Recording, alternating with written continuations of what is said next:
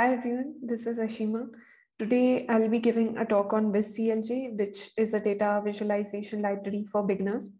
Before we start, a little bit about myself. I work as a software engineer and have been dabbling with Clojure since the last 1.5 years. I've contributed to some of the libraries in Clojure's data science ecosystem, mainly Notespace and tablecloths. In today's talk, I'll be covering the following. We'll start with a brief overview of Vega-Lite and Hanami. These are the underlying libraries that sort of form the foundation upon which Viz is built. We'll then cover the basics of Viz and see some example plots. Following this, we look at some of the documentation and error handling that we have in the Viz library. We'll also take a look at some of the problems that we faced and the lessons that we learned along the way while building this library. Before we begin, on a side note, I'm using a tool called Notespace to render my namespace into this notebook format. It's a wonderful tool and you should definitely check it out. I've added a link here in case anyone's interested. So let's begin with some setup. Here I'm importing the libraries which I'll be using during my presentation. Along with Notespace, I'll also be using this tiny library called Kindly to specify how I want the different elements to get rendered on the page. I'll also be using tablecloth for generating some data sets. Apart from this, I've imported Hanami so that we can compare its syntax with that of Viz. Our focus while creating this library was to build something which would be easy to use, have a consistent syntax, have excellent error handling capability to help users debug their code, and have extensive documentation. The reason why we chose to focus on these issues was because upon discussion with beginners, we found that these were the top problems faced by them while trying to learn a new library in Clojure. I want to make it very clear here that Viz is not a replacement for Hanami. It's just a starting point for people looking to get their feet wet and explore Clojure's data science ecosystem. Once they feel like they've developed a basic understanding, we encourage them to move to Hanami in order to be able to create more customized and complex plots. Let us now look at how Viz works under the hood. It basically generates a map with all the values that we pass within each function. This map is then converted to the Vega-Lite spec by Hanami within this Viz function. One thing to note here is that we can change the order in which we call the different functions without having any impact on the final result. For example, I could call type after specifying X and Y, and it should still work perfectly fine. Since all we are doing is essentially creating a map, we are free to change the order in any way we like. Let's jump right in to see some examples. Here we are using different data sources to generate the visualizations. These include from a local file or from a file on the web. We can also use a tablecloth data set as well as a sequence of maps. You'll notice that in case our data has columns named X and Y, it picks those up by default without us having to specify anything. We also have the ability to specify color. Another thing that I would like to mention here is that you can use keywords instead of strings while passing parameters into the function. This syntax might feel more familiar and comfortable to seasoned Clojureans. For those of you familiar with Hanami, you might be aware of the usage of substitution keys. These are the default values which are used to generate templates. They may be replaced with values of our choice depending on the customization that we desire. While using this, we have provided the ability to tweak and play around with Hanami's substitutions. This is key to allowing the user to start exploring and learning about Hanami and its features while using Viz. In this case, we are using the key background to change the background color of the chart from the default floral white to this grayish color. You'll have to make sure to do any substitutions before passing your map into the final Viz function. Another option that has been provided is the ability to tweak the Vega-Lite specifications which get generated upon calling the Viz function. As you can see in this example, we are changing the background color within the Vega-Lite specification. Apart from being a great way to learn the underlying libraries, This way of tweaking Hanami and Vega-Lite can be leveraged by advanced users who are using Viz but would like to have the ability to generate charts with features which are currently not available. We also have the ability to transform the data within the Viz pipeline.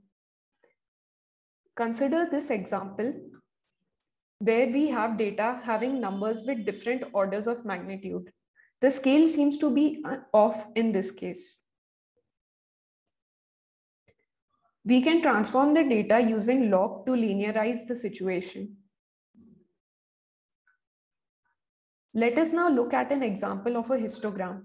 One point of note here is that even though Vega-Lite offers us the ability to perform statistical computations on its end, we are choosing to instead calculate the billing data at our backend and then send that computed data for generating the plot. We look into this choice of performing the computations in the backend in more detail when we discuss the design decisions. Another interesting API that we have is for generating multiple layers of charts. In this example, we are passing a map with all the required key value pairs, and the layers API is generating a single layer using the data. We also have the ability to pass Hanami substitutions within the map as seen in this case, where we are changing the color of the mark. We can create multiple layers using the same data set, like in this example, where we are creating a point chart and a line chart using the same data. Another feature of Viz is the ability to pass Hanami templates as the type of the plot. We can also create different layers using different data sets as seen in this case.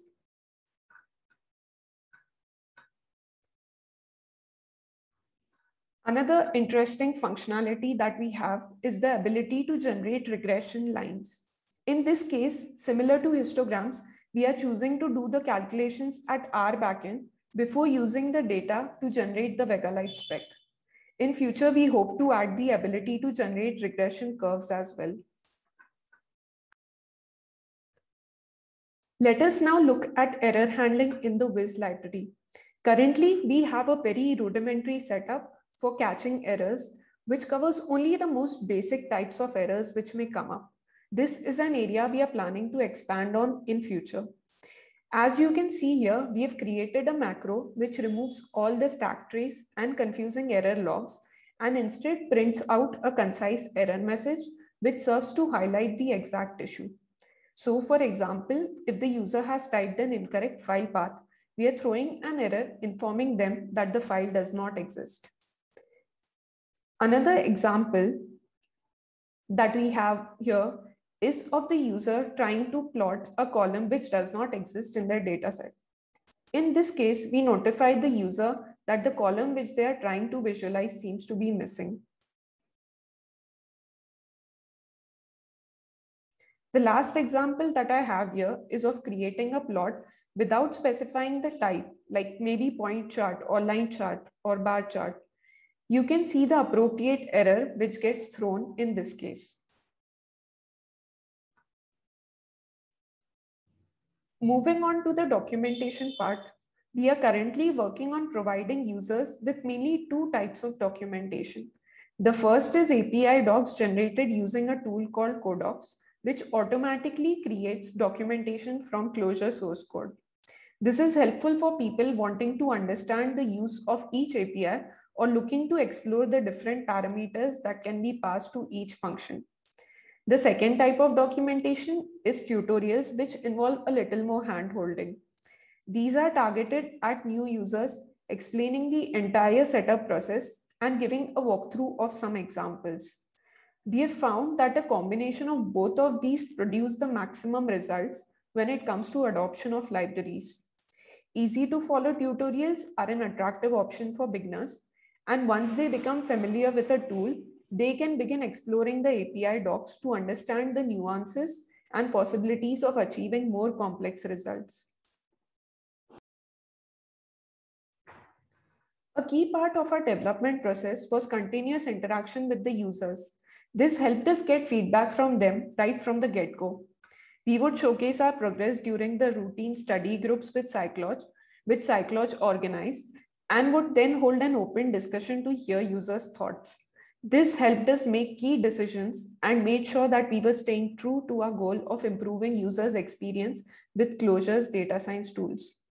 Another advantage of having people experience our libraries at such early stage was that as developers, it helped us make decisions regarding the priorities to focus on and also made it easy for us to pivot in case of a misstep. This would have been a lot harder for a much more established library where a lot of effort has already been put in. While creating Viz, we spent a lot of time exploring libraries in various other languages which use Vega under the hood. These include Altair in Python, Vega-Lite API in JavaScript, and ggvis in R. One of the ideas that was picked up from these explorations was to use a pipeline instead of a map. This would definitely mean losing some of the flexibility that a map provides, as seen in Hanami, but would make our syntax much more simpler. More number of functions, as in the case of a pipeline, would also give us the ability to add checks and error handling at each point. A challenge that we have faced continuously throughout the development process is regarding the trade-off between simplicity and customizability. This is a challenge that almost all libraries face at some point or another, and depending on their goals will make a decision that best satisfies their target audience. In our case, since Viz is being designed specifically for beginners, we chose to focus on simplicity. But we did not completely ignore giving the users the ability to add their customizations. Wherever possible, we have given the option to tweak Hanami substitutions or the Vega-Lite spec. This we feel is enough to cover most of our use cases.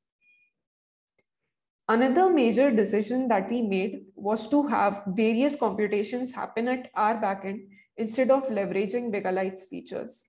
This was inspired by R's ecosystem, where all the statistical tools can be freely used in transforming data while creating plots. We are trying to achieve something similar to that by using Clojure's own statistical libraries to perform the computations. This provides us more flexibility while transforming the data and also makes our code much more efficient since less data is needed to be sent to Vega-Lite to generate the spec. Going forward, these are the areas that we are planning to focus on: staying flexible and evolving to support more use cases, adding backend side transformations similar to what we saw in case of histograms and regression layers. We hope that this will give users the ability to enjoy the whole of Clojure's statistical computing ecosystem. Then continue to hold experimental user sessions to learn more about the user's experience and have the results from these shape the future path. More statistical error handling using some schemas like maybe Mali. We might consider adding video tutorials for people preferring to watch rather than follow a document's instructions. We might also consider integrating with specific libraries for domain-specific visualization grammars. For example, grammar for visualizing machine learning models or for visualizing time series. That's all from my end, folks. But before we end, I would like to take some time to thank the following people without whom this talk wouldn't have been possible. Thanks to the reClojure organizers for providing me with this platform to showcase my work. I would also like to thank Daniel, who is the co-author of the Viz library and whose help was integral in planning and creating today's talk. I wouldn't have been able to do any of this without his constant help, support, and guidance. I would also like to thank everyone who attended the Cycloge study groups and gave valuable feedback, which helped shape the direction of this library. Lastly, I would like to thank all the maintainers of the libraries, which served as the foundation upon which Viz could be built. And finally, thank you to you all for listening to my talk. Hope you found it useful. Have a great day. Bye.